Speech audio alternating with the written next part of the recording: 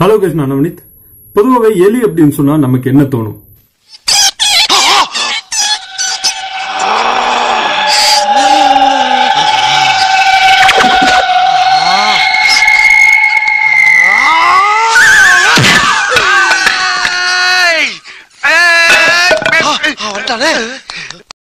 இந்த மாதிரி தான் தோணும். பொதுவா எலின்னு சொன்னாலே வந்து நமக்கு பிளேக் நோய் வந்து வரும். பிளேக் நோய் அப்படிங்கிறது வந்து ஒரு கொடுமையான ஒரு நோய். அது இல்லாம எலி வந்து வீட்டுல பாத்துட்டோம்னா கண்டிப்பா இந்த எலி நம்ம வீட்டுல ஏதாவது ஒரு நம்ம போடுற ஒரு ட்ரெஸ் இல்லைன்னா சோஃபால ஏதாவது ஒரு பாட்டை வந்து கடிச்சு வச்சுட்டு போயிடும். வண்டியில அதாவது வீட்டுல ஏதாவது வண்டி ஏதாவது இருந்ததுன்னா பைக் கார் இந்த மாதிரி காருக்குள்ள பூந்து பைக்குள்ள பூந்து ஏதாவது ஒரு ஒயர் சின்னதா வந்து கடிச்சு வச்சுட்டு போயிடும். சோ அது வந்து நமக்கு ஒரு பெரிய தலைவலி. சோ வீட்டுல வந்து எலியை பார்த்தாலே அதை அடிக்கிறதுக்கு முன்னே ஏதாவது குச்சி ஏதாவது தேடுவோம். இல்லைன்னா அதைய ஒழிக்கிறதுக்காக ஒரு சின்ன கேக் அந்த ரேட் பாய்சன் வாங்கி வைப்போம். சோ அதை வந்து சாப்பிட்டு வீட்டுக்கு வெளியே போய் இறந்துரும் பொதுவாவே. அப்புறம் வந்து பாத்தீங்கன்னா எலிப்பொறி வாங்கி வைப்போம். ஒரு சின்ன தேங்காய் சில் ஏதாவது வந்து அதுக்கு பிடிச்ச மாதிரி அந்த சாப்பிடறதுக்கு பிடிச்சது ஏதாவது வந்து வச்சுட்டு எலிப்பொறி அது வந்து லைட்டா கடிச்சு இழுத்ததுமே எலிப்பொறி டப்புன்னு அமித்தி அதை வந்து கொல்ற மாதிரி ஏதாவது வந்து வைப்போம். சோ இந்த மாதிரி எலி அப்படின்னு சொன்னாலே ஒரு நெகட்டிவ் வைப்ரேஷன் தான் வருது. சோ இந்த மாதிரி எலிக்கு ஒரு கோயில் இருக்கு அப்படின்னு சொல்லி உங்களால நம்ப முடியுதா? சோ இந்த வீடியோல எலி கோயில் பத்தி தான் வந்து பார்க்க போறோம். சோ இது எங்க இருக்குன்னா ராஜஸ்தான் ஸ்டேட்ல இருக்கிற பிக்கனேர் அப்படிங்கிற ஒரு டிஸ்ட்ரிக்ட்ல வந்து இருக்கு.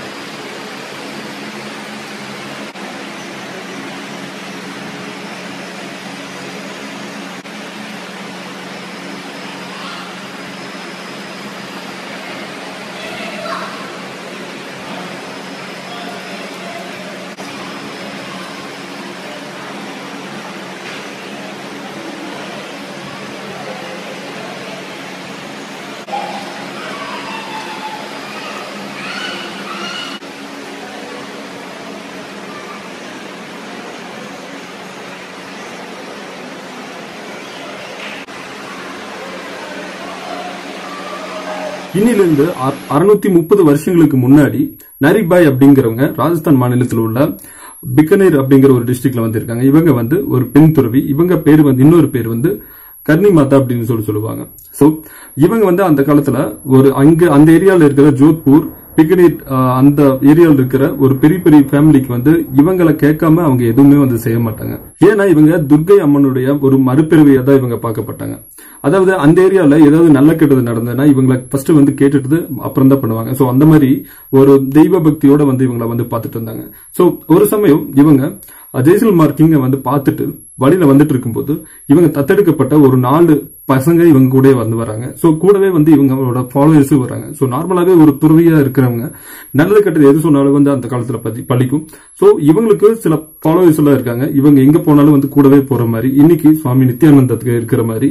சோ இவங்க கூடவே வரனால வழியில பெரிய பையனுக்கு லக்ஷ்மண் அப்படிங்கிற ஒரு பையனுக்கு தண்ணி தாகம் ஏற்பட்டது. சோ தண்ணி தாகத்தை போத்துக்கிறதுக்காக அங்க வழியில ஒரு பாண்டு பாக்குறாங்க, அதாவது ஒரு குட்டையை பாக்குறாங்க. அது ஃபுல்லா வந்து தண்ணி நிக்க குட்டை பேரு கபில் சுராவர் அப்படின்னு சொல்லுவாங்க. சோ அதுல வந்து தண்ணி குடிக்கும் போது தவறி விழுந்து உயிருக்கு வந்து போராடிட்டு இருக்கும் போது இந்த கர்ணி மாதா என்ன பண்றாங்கன்னா யமதர்மரை கூப்பிட்டு என் பையன் எப்படியாவது வந்து காப்பாத்தி விட்டுருங்க அப்படின்னு சொல்லி வேண்டாங்க. சோ யமதர்மர் வந்து அவங்க அந்த பிரேயரை வந்து அவங்க ஏத்துக்கவே கிடையாது. சோ அதுக்கப்புறம் என்ன ஒரு வரம் கொடுக்குறாருன்னா அந்த பையனை காப்பாத்தினதுக்கு அப்புறம் நான் இந்த பையனை வந்து காப்பாத்திடுறேன். சோ ரிமைனிங் இருக்கிற எல்லாருமே வந்து எளியாதான் போகணும் அப்படின்னு சொல்லிட்டு ஒரு வரத்தை கொடுத்துட்டு போயிடுறாரு. சோ அதுல இருந்து அந்த இடத்துல இருந்து அவங்க திடீர்னு வந்து மறைஞ்சு போயிடுறாங்க. கர்ணி மாதா அவங்களோட பசங்க எல்லாருமே மறைஞ்சு போயிடுறாங்க அப்படின்னு சொல்லி அந்த டெம்பிளுக்கான ஒரு ஸ்டோரி வந்து சொல்றாங்க. சோ இந்த நினைவா 20ஆம் நூற்றாண்டின் முதல் பகுதியில அதாவது கங்கா சிங் அப்படிங்கிற ஒரு ராஜா ஒரு கோயில் வந்து கட்டாரு இவங்க நினைவா. சோ அந்த கோயில் எப்படி இருக்குன்னு பார்த்தா அதாவது முகல் எம்பரர்ஸ் அதாவது முஸ்லிம் மன்னர்கள்லாம் ஒரு வீடு இல்லைன்னா ஒரு கோயில கட்டும் போது அந்த ஆர்கிடெக்சர் டிசைன் வந்து எப்படி இருக்கும் அதே மாதிரி முகல் டிசைன்ல வந்து கட்டுறாங்க அந்த கோயில. இது எங்க கட்டுறாங்கன்னா ராஜஸ்தான்ல அந்த பிகனேர் டிஸ்ட்ரிக்ட்ல வந்து கட்டுறாங்க.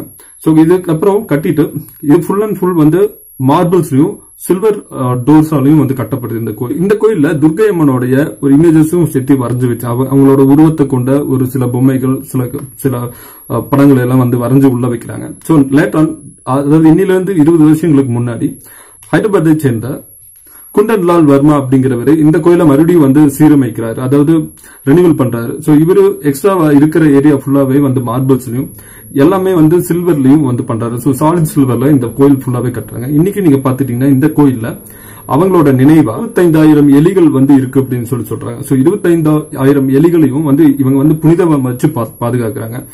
அடிஷனலா என்னன்னா இந்த எலிகள்லாம் இந்த ரேட் டெம்பிள் இதை பாக்குறதுக்கு இந்த நாட்டுல இருந்து பல்வேறு இடத்துல இருந்து வந்து இங்க வந்து பிளஸிங் வாங்கிட்டு போறாங்க. இங்க வந்து என்ன ப்ரே பண்ணாலும் வந்து அது அப்படியே நடக்குது அப்படின்னு சொன்னாலும் இந்த மக்களுடைய நம்பிக்கை இது ஃபுல்லா. சோ இது கூட ஒரு ஸ்பெஷாலிட்டி என்னன்னா இந்த எலிகளை வந்து அந்த கோயில்ல ஃப்ரீயா வந்து விட்டுறாங்க.